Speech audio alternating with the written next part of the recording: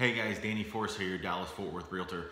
When starting the home buying process, it's not so important to look just at the sales price of the home, but it's more important to look at what's the monthly payment going to cost you. Here's why. For example, if you're approved up to $200,000 and you don't want to go any more than $180,000, it's perfectly okay. But here's the thing you need to understand.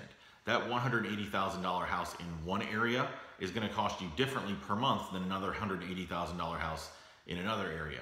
A couple of reasons why. One of them is property taxes vary, not only by city, but within school districts as well as your insurance rate, depending on the age of the home. Was there a brand new roof?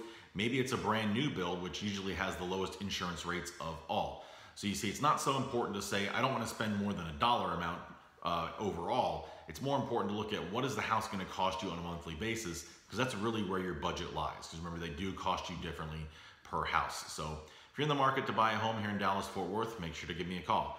817-903-5442. Find me on the web, www.dannyforce.com.